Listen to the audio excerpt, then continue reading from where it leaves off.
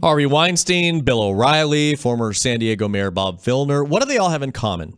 They're powerful men accused of sexually harassing women. It's a problem that's been going on for years. So joining us on the KOGO News Live line is SDSU business ethics lecturer and attorney Dan Eaton. And Dan, in many of these cases, this was an open secret. So how is it that they get away with it?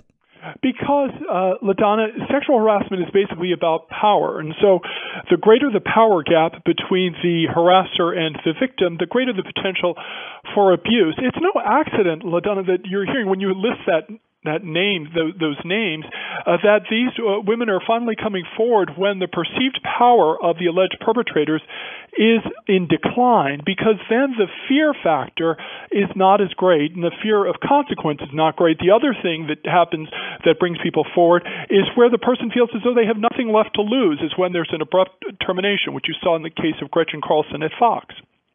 Okay, so let's talk about what goes on in the mind of a harasser. You said it's about power. Mm-hmm. Is it ever about more than that in their mind? Are they maybe compensating for something else, for maybe when they were younger and not popular?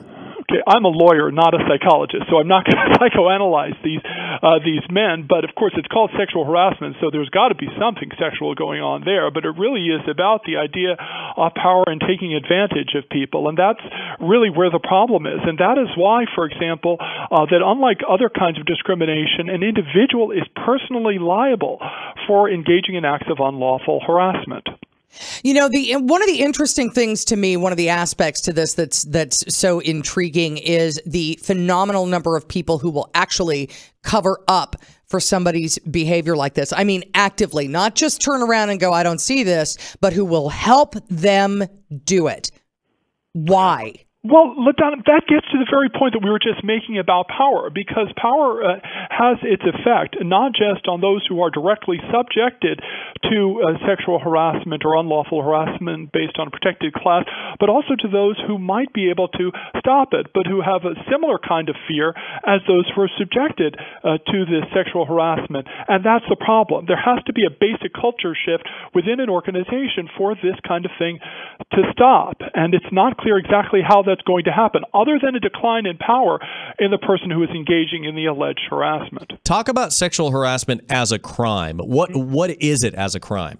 Well, of course, I'm a civil lawyer, so as far as sexual assault goes, it involves some sort of a touching or attempted touching that to the sexual organs. As a civil matter, unlawful sexual harassment is engaging in conduct of a sexual nature or directed at someone because of their sex.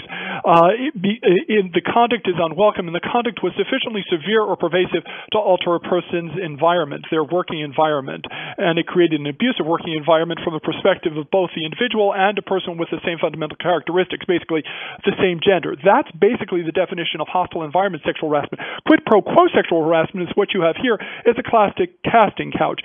Give me sex and I'll give you a job, or I'll make you a star. That's really the model of quid pro quo sexual harassment, which is why it's interesting we're seeing it now with Mr. Weinstein.